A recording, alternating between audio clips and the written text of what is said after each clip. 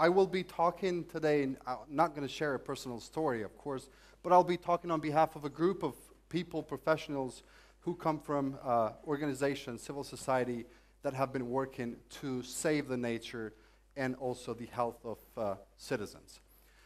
The energy sector in Kosovo still remains a huge problematic sector with lots of money invested, but still no results have been shown. After billions of euros invested in the energy sector, the situation remains still unclear, and we don't know which way we're going. The money that has been put into this sector, unfortunately, went towards keeping a dinosaur alive. A dinosaur who was polluting the environment, a dinosaur who was killing people, a dinosaur who was poisoning us every day. Unfortunately, the technology that has been used comes from a country that does not exist anymore, the Soviet Union. So imagine what we're breathing every day. I will start with the story of the consortium, the energy sector being the most problematic sector in Kosovo, triggered these young people from civil societies, from think tanks, from media organizations and grassroots to come together and try to give solutions on the way forward, trying to keep Kosovo on its sustainable pathway tracks so we go with the latest developments.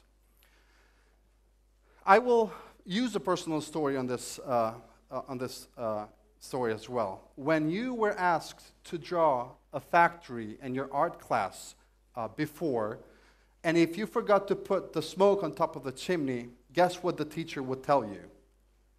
You think our factories are not working? This is not the economy that you're describing. So you would most likely fail the class because you forgot to put the smoke on top of the class. Unfortunately, we're still struggling to educate our people on sustainable development. What it means when we develop something without compromising the land and the health of people. As I approach the city, going to work every day, I see the chimneys of the power plants smoking and polluting the air. I tell myself, this is the air I'm breathing every day. This has to stop. We have to do something. This is what you don't usually see in the Western European countries anymore. They have went to more advanced ways of producing electricity with more sustainable ways, which is renewable sources. This is a picture that I will show you the difference of what you see from the air as you're approaching to land in Kosovo versus another picture which is also taken in Kosovo showing a sustainable energy production in Kosovo. I wonder then, the statistics that the World Bank is showing us every day, and I'm showing here a picture here with 2010 numbers, what has happened to Kosovo only in that year.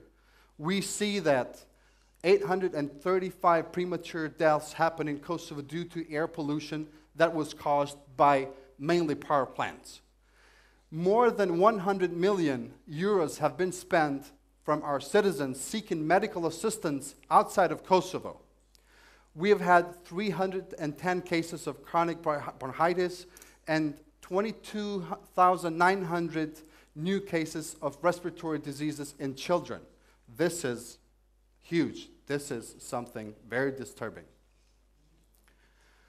One thing we also know is us in Kosovo, people here, have a short life of 5 years. We live 5 years less than people in the region and in the Western world. Now, it is true that we have lots of lignite reserves.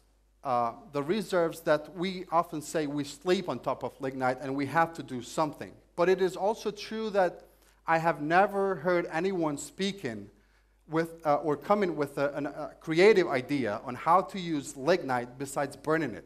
And we know how dangerous it is to burn and what we get out of it. One might even argue that because of these huge lignite reserves, we can produce lots of electricity and sell it to our neighboring countries, and we don't have to work anymore. We're all set. We could be a net exporter of energy, and Kosovo will be well off. But this is not the case because we have never been able to calculate the external cost of coal to the environment and to the health of population with the numbers that I've just shown you. We have also been hearing that what are the problems in the energy sector that must be addressed first. And I'll just mention to you a few of them.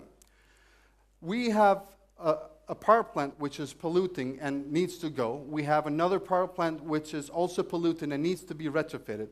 But most important thing is that we are having almost 50% of total energy production is going waste because of technical problems, because of commercial problems, and also because of not enough energy efficiency measures in place, which will help people to conserve and to save electricity. So the question would be, or the result will be, not to use electricity more, but how to save more.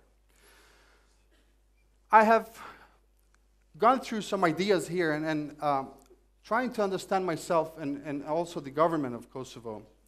A what-if question for the government of Kosovo could be a $1 million answer for them.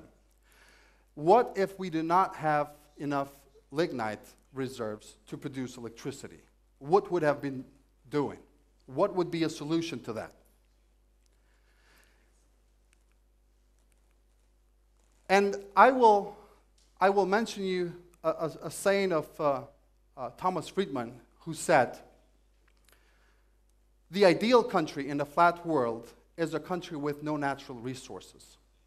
Because if you have no natural resources, then you tend to dig into yourself, to be more creative, to tap into the energy sources, be entrepreneurship, and intelligence of your own people, man and woman, try to come up with a solution.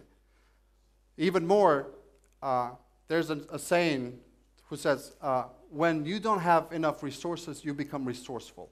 And that's what we're trying to get from our government, trying to leave the fossil fuels in the ground, to see if we have enough creativity to be resourceful enough to find solutions for our ways forward, which will be in line with sustainable development pathways, or where the whole world is trying to go.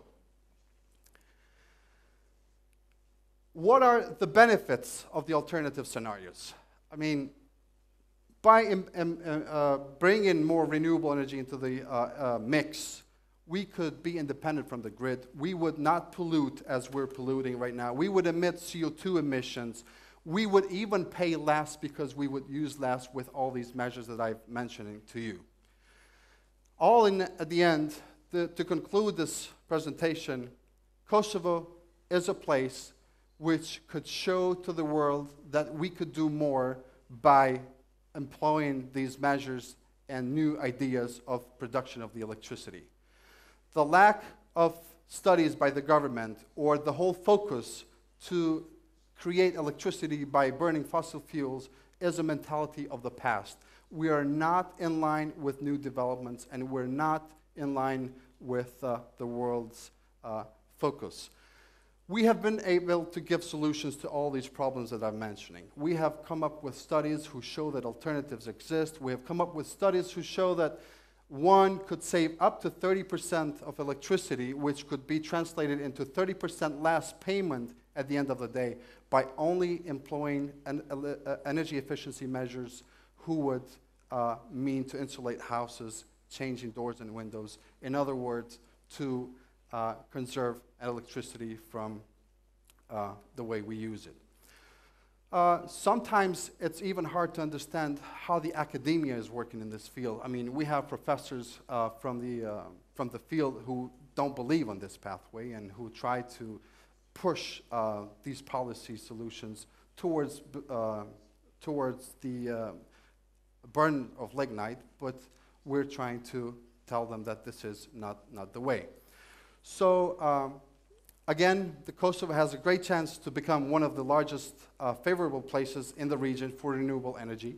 One, Kosovo could change the image of one of the most polluted countries in Southeast Europe which could give the way to greener and more sustainable electricity, which could open green jobs to the economies who would work in the green economy, the renewable energy, and who could save ourselves from locking us down for more years to breathe the bad air, to get sick from this pollution, and to lock ourselves down with another power plant in the future. Thank you very much, and I hope you've enjoyed this speech.